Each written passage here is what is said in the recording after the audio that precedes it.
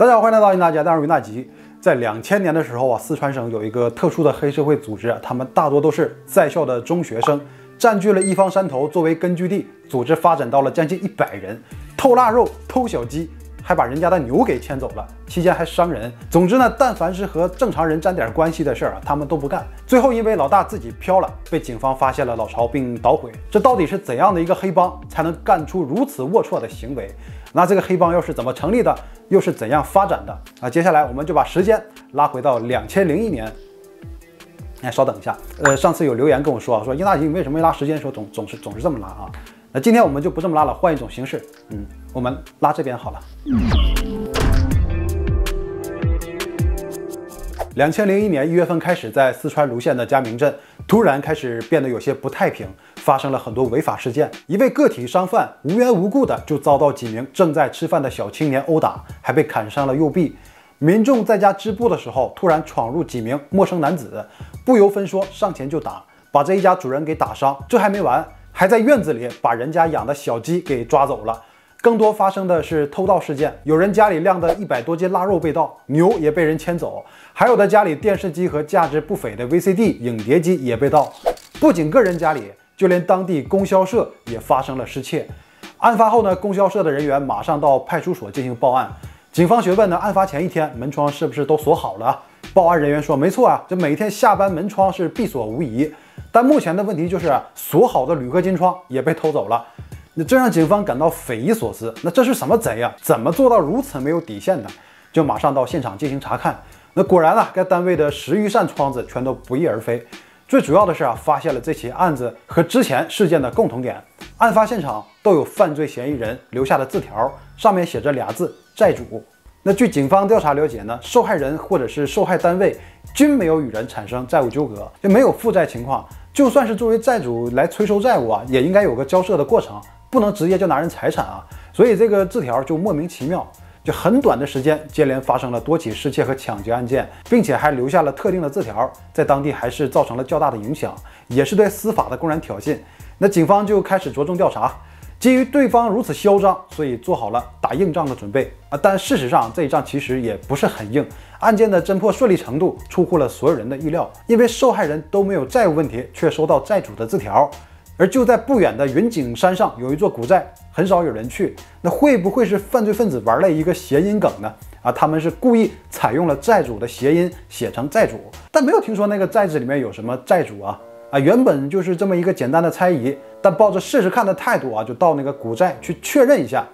可到了以后还真有收获，也对古寨周边的居民做了简单的调查，证实了在古寨中确实有一批可疑人员。警方就开始蹲点埋伏，发现这伙人基本就是昼伏夜出，虽然是空手出去的，但回来的时候却总能带着一些鸡鸭鱼肉、食品和彩电等物品。马上就决定展开了抓捕，一举拿下了这个抢劫盗窃的团伙，人赃并获。还发现这个团伙是具有黑社会性质的，并且有一个很响亮的名字，叫兴隆会。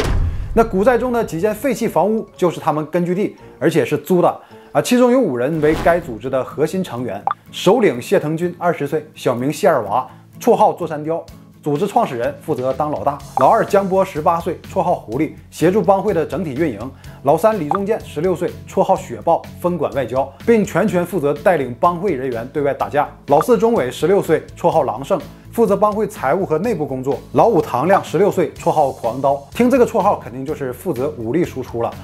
复古的帮派名称，接地气的绰号，给了他们在外斗狠和违法乱纪的勇气。随着警方对几个人的审讯也就搞清楚了这个兴隆会的由来。这个座山雕谢二娃初中没有毕业就辍学了，进了泸州纺织厂当修理工。2000年8月3日晚上，谢二娃去纺织厂上夜班的途中发生了交通意外，骑着心爱的自行车被摩托车给撞伤，导致锁骨骨折。住院2个星期之后就在家休养。这时候呢，同样辍学在家的发小李宗建经常来探望，回忆他们小学玩游戏的时候自建的帮派叫兴隆会。越说越来劲反正现在也不上学，那我们莫不如就把这个帮派重新搞起来如何？2个人是一拍即合。随后李宗建拉来了自己的其他3位好兄弟江波、钟伟、唐亮。2000年9月16日晚，四川泸县嘉明镇马岩村佛岩山的佛庙中，在烛光的映衬下，5人在菩萨面前歃血为盟，结为异姓兄弟。按年龄排序，谢二娃自然成为了老大，新轮会在当地众多帮派林立的环境中正式登场啊！他们为了让这个组织可以长久的发展下去，还设定了很多规矩。新轮会的宗旨：发展兄弟，对抗异己。新轮会的愿景：兴办茶馆酒店，让兄弟们过得更好。新轮会的暗号：1980-102，是老大座山雕的生日。他们还制定了苛刻的入会条件。那首先重中之重，你必须要人品好，耿直讲义气，不能出卖帮会啊！必须由本会成员介绍入会才接纳，绝对听老大的指令。重点是必须按月交纳5元至10元不等的帮费，那然后再走一个签名按手印的入会流程，才能正式成为新轮会的成员。那刚才提到当地的帮派林立，社会上有很多不良少年，在校的学生就经常受到这些不良少年的骚扰与欺凌。他们也需要一个势力作为自己背后的保护伞。那新轮会就抓住这个机会，迅速扩张势力，加入我就罩着你，以此为理由吸纳大批学生进入帮会。短短3个月时间，帮派成员增至97人，年龄最长的老大座山雕20岁，普通成员大多是14到16岁。他们形成了一套完整的发展思路，并且有严格的行为准则，称之为20条帮规。这内容包括不准贩毒吸毒，不准与其他帮会结交往来之类。帮会成员人数达到高峰时，新轮会在附近一个废弃的砖瓦厂里面举行了规模较大、有几十人参加的入会仪式。这随着帮会势力逐渐壮大，最现实的问题也就摆在眼前，就是太穷了啊！帮费大多因为会员的经济状况，你就收不上来。那成立了好久，只收上来70多块钱，那没有资金的保障啊，堂堂的新轮会老大出门就毫无牌面可言。那最重要的是，开茶馆、酒店的愿景就根本就没有希望实现。那怎样才能完成原始资本的积累呢？经商议增设一个部门叫神偷堂，特约了因盗窃多次被教育的邱小林入会，并由他任堂主，主要业务就是用偷窃来筹集资金，以维持帮会的运营啊。那当地的帮会除了新轮会之外，还有飞鹰帮、飞龙帮和小燕帮等等。为了迅速在各大帮派中崛起啊，座山雕感受到了提升帮派战斗实力的紧迫性，集齐一处具有隐蔽性的练兵场所，和帮会的几名高层一起四处寻找之后，在距离嘉明镇5公里的明景山上找到一座古寨。这里有几间废弃的房屋，很少有人到这里，而且山高路远，崎岖难行，易守难攻。即便是以后帮会吃了败仗，也可以作为很好的避难场所，并且这里空气新鲜，适合长时间驻扎。于是这里就成了新轮会训练打架和偷窃的根据地。而座山雕就作为寨主，发布命令，主导一切犯罪。为了验收训练效果开始尝试各种犯罪活动。但是这些人的年龄所限，也干不出什么大事儿，最多干的也就是小偷小摸，然后和其他帮会打群架。那开篇所说的所有案件，就是这个时期发生的。短短的3个月时间，在当地拦路抢劫、盗窃财物、寻衅滋事、打架斗殴，在当地的学校和民众当中引起了强烈的不安和恐慌。随之而来的是座山雕抑制不住的膨胀又兴奋的内心，决定在每次作案后呢留下特定的标记，借此机会扬名立万，也让其他帮会看到自己的作战实力。这也宣告天下自己对此次事件负责，就安排在一线战斗的成员每次作案后都要留下一张字条，上面要写俩字寨主。那不知道是这个成员实在文化有限，还是理解错了，竟然把字给写错了，写成了寨主。但也就是他们留下的字条，才能这么快东窗事发。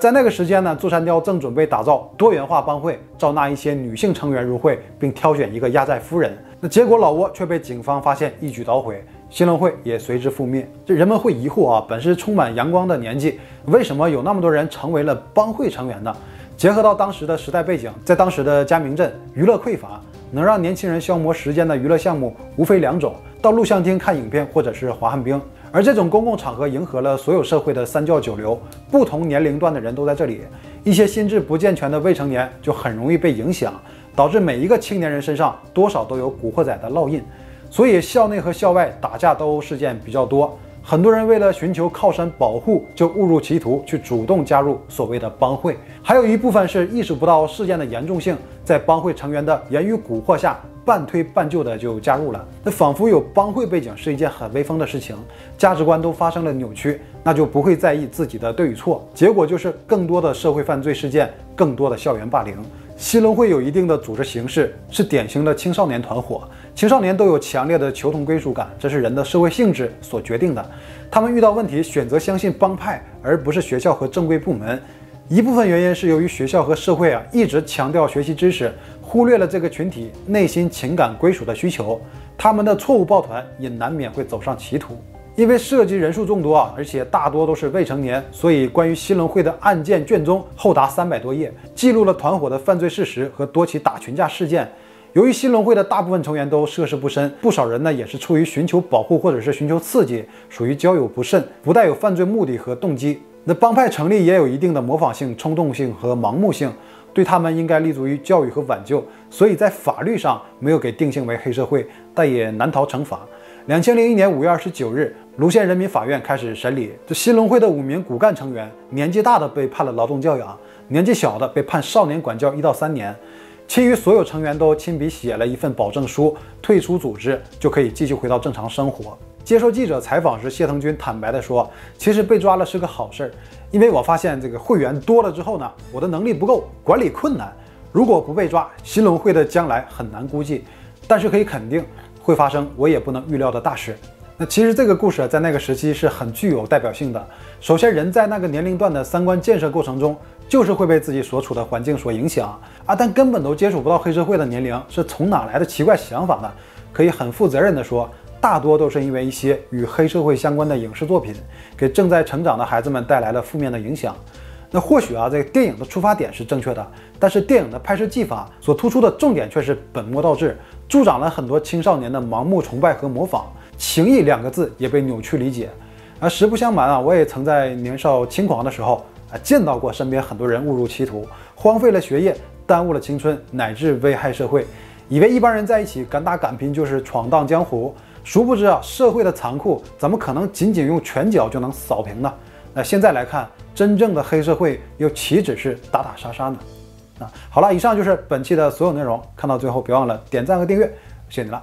拜拜。